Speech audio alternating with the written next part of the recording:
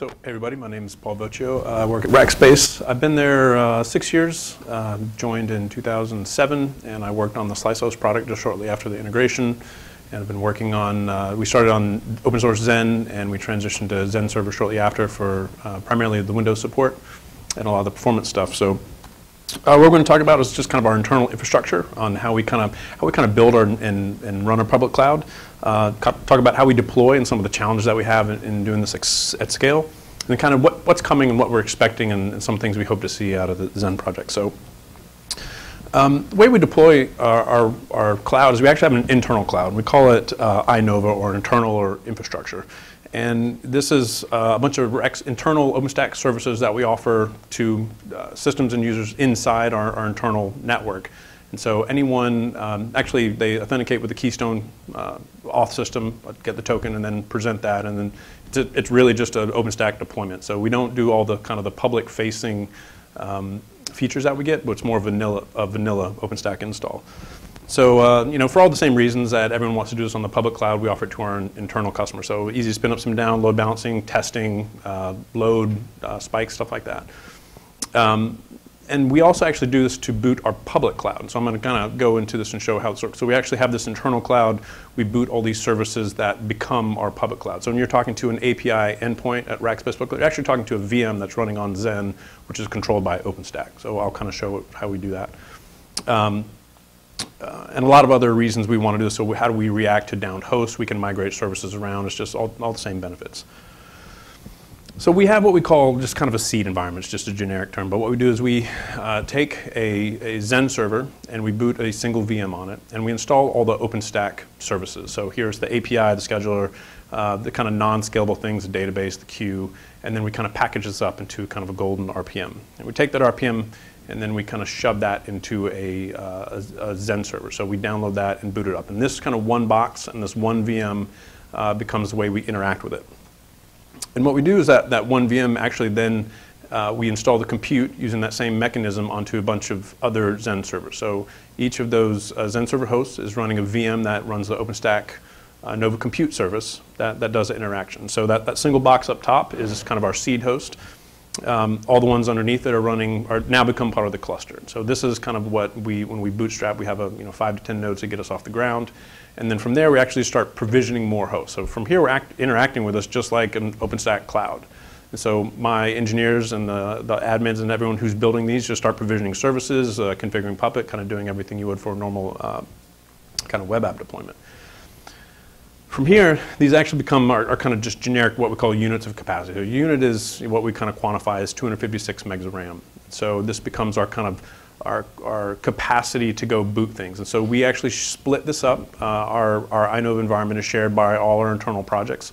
So everyone that kind of runs an OpenStack or a public service, or even a lot of internal dev and test services run in our iNova environment, which sits next to the same VMs that run our public cloud. So a public cloud API endpoint may be running next to someone's internal test rig. So we use our public cloud like we do our internal cloud, like people use our public cloud. So you have dev and test and kind of mixed everything up in the same environment. And we do our best to kind of do performance isolation and segment. So if we see somebody swapping, we'll start moving stuff around like we normally would on our public cloud. So those units of capacity become our total available capacity. And then from there, what we do, I mentioned that we can kind of deploy our dev, pre-prod, and test environment. So we actually start provisioning more of those API nodes, and this is what it ends up looking like. So this available capacity box right here is what we would call iNova, that no one ever sees except us. And then the public actually talks to our production API endpoints down here. So that's just a little bit of, at a very high level on how we manage and deploy this. And then, like I said, these become our dev, staging, and production nodes. So one thing I learned at coming to Rackspace, and I kind of grew up in the small startups where at scale, for me, coming out of a startup was a couple hundred machines. And I thought that when you manage a couple hundred machines with 2 or 3 guys, we were being very efficient. We were doing things really well. Rackspace kind of changed my version of scale.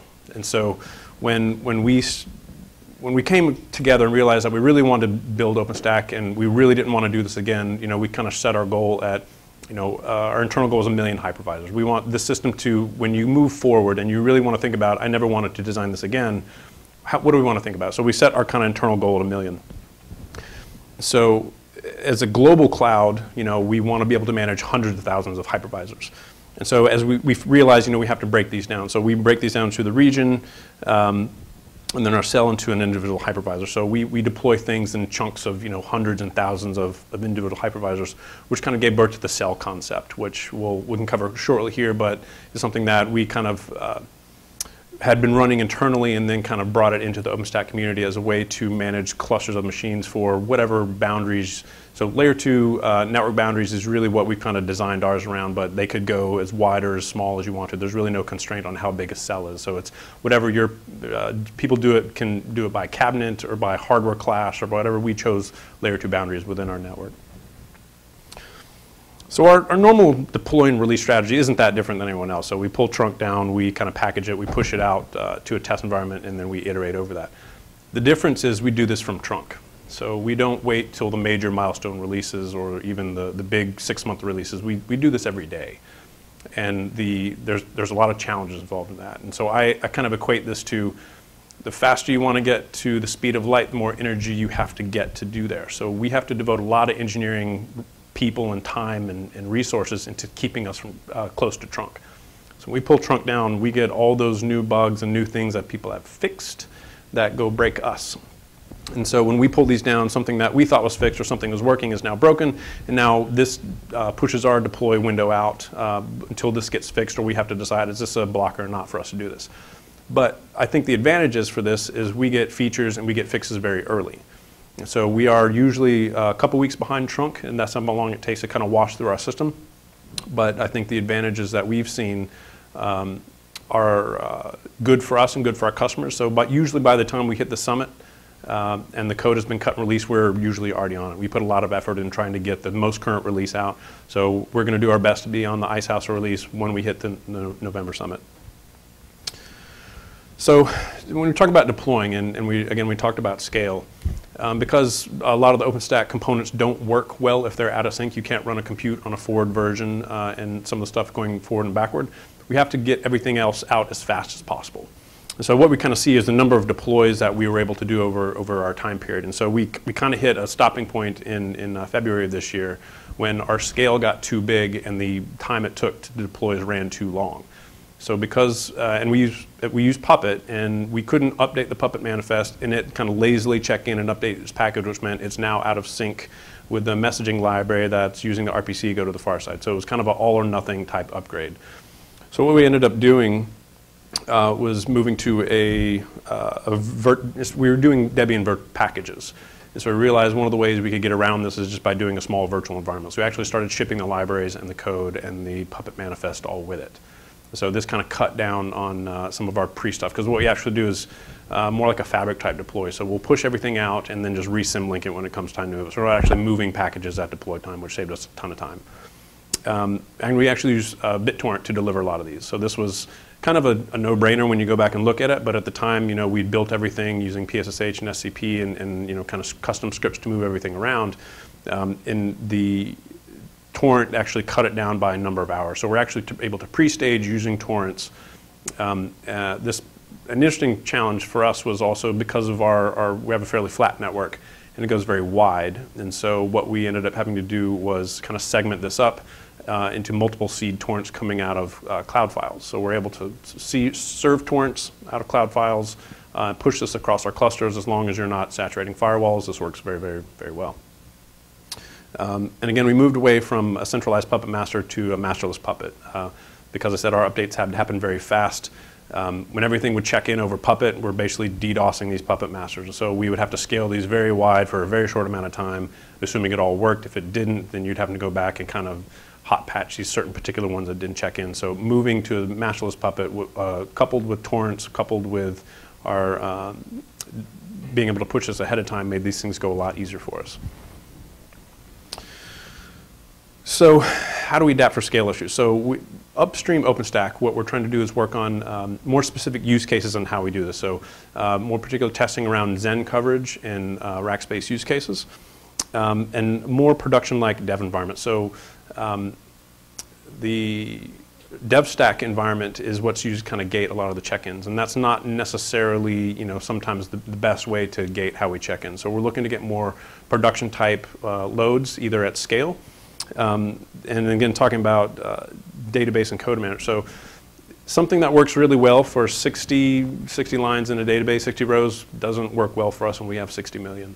So if you're tracking all your images or all your snapshots or all your VMs that have run, we ended up having to do a lot of pruning. So something that ran very quickly when you checked it in through Garrett, migration for us will take hours. And so we have to, by staying up on trunk, we actually realize these are coming and then have to kind of mitigate it. What we really like to do is move that step one more process upstream, to where if you have large data sets, you run a migration, you know that it's going to work or it's not ahead of time. And so we're not having to kind of scramble on the backside and kind of struggle with once we've already had the code land. And then we still want to stay close to trunk. I think that's a big benefit to the community because we catch things hopefully before they go into production. Sometimes they slip through, but by having a large system running trunk at the edge of what we do, this I think is very beneficial.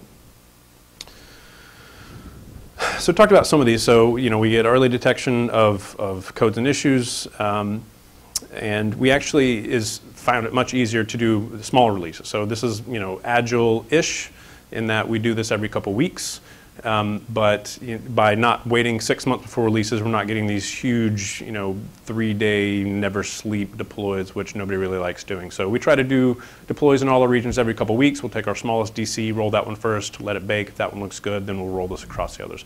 What we'd really like to do, and I think some work is underway to do this, is upgrade our cells at a time. Because we have dozens of cells with tens of thousands of hypervisors, it really becomes difficult. It's going to get difficult for us to roll an entire region in a night. What we'd like to do is be able to deploy small sets of machines throughout the night, or have these roll through to where they can handle different message formats, or if a database migration is run, being able to take the data from one column and migrate it to the second one, and on the next deploy, then you deprecate the first column and roll forward. But database migrations are really what holds us back from a lot of this. So some of the things where we'd really like to see this go. So I/O scheduling for some of the VHDs. I know this is being able to detect swaps. And so instances that are swapping affect other tenants in a multi-tenant environment. And so when we first got on XenServer, a lot of the multi-tenant protections that we see now really didn't exist. I mean, a lot of the stuff that we had to go bake into it is doing MAC address spoofing and a lot of tenant isolation and a lot of things that I think the product was built for mostly use in a particular, let's say, corporate environment where you semi-trust each other and you had a single administrator doing this. And that makes sense, but when you kind of give it to the public and tell them to go knock themselves out, they start doing really stupid stuff that you never thought they would do. And so we had to buckle this down really hard. And so one of the things that causes a lot of users a lot of grief is someone would buy the smallest instance possible and really try to squeeze the most performance out of this. And what you would see is that disk would start swapping really badly because we haven't allocated a lot of CPU or a lot of RAM to them. And so that swapping would therefore affect other users on that same box, which is having to take up CPU time and I/O time. And so being able to isolate those tenants on a disk partition level would be really key for us.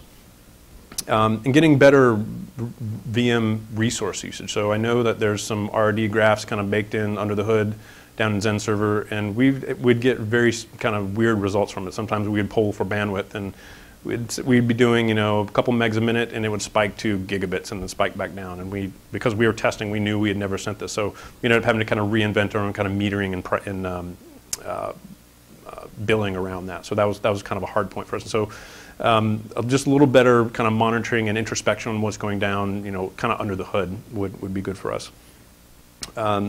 Zappy calls into XenStore, which has been a big one for us. So, I think Caterbeer was talking about, people SSHing in and XMing or XE or XL commands. Yeah, that was us. We did a lot of that just because some of those commands aren't available over Zappy. So we would kind of look at the documentation, realize you can do some stuff on XM, but you can't do it on Zappy. And so you end up having to kind of split our API calls. Some we would do over Zappy, which we wanted to for the session persistence, but some would have to fall back to SSH, come in and twiddle something and come out. So we ended up having this kind of fractured library, which was kind of a mess to maintain. And the upgrade experience has been a bad one for us. So we're running probably half a dozen different XenServer versions from 5.5 all the way up to 6.2. And I think 6.2 is the one where we finally get the live migration. So we're very, very excited about that. Just for the idea that we'll be able to distribute a lot of we see a hot tenant or someone doing a lot of load, we can move them, isolate them onto their own box, or upgrade them where they don't notice. And so with this coming out, we've got some new DCs rolling out. We're looking forward to making use of this feature and kind of experimenting with it, see how it works, seeing how much it will improve the experience for the customer, and that we're able to move them around and give them better isolation or better experience, and they won't know that they're being moved. VDI introduction for new VMs. So this was something that we noticed. Instead of having to do an SR scan, we can just tell it, hey, it's there. And I think, see, incremental backups we talked about.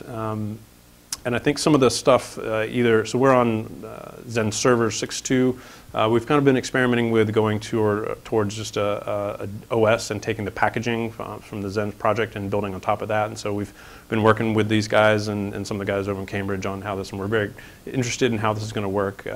Something we've been trying to work with for a while, but it seems now with the foundation coming out, we're finally at a good time to move forward. There's kind of been the open instead of trying to figure out how to do this just by ourselves. And I think we've been working with them as well on trying to virtualize the whole OpenStack experience to make this work better well. So we've been working with OpenStack guys and with the Citrix guys on how it can virtualize this and move this forward. So push the testing from inside the walls of specific companies actually out to the open, to where use cases that we see in the real world using this under heavy load get tested before they kind of slip in downstream. So that's all I had. Anybody have any questions? And I just want to thank you for your time.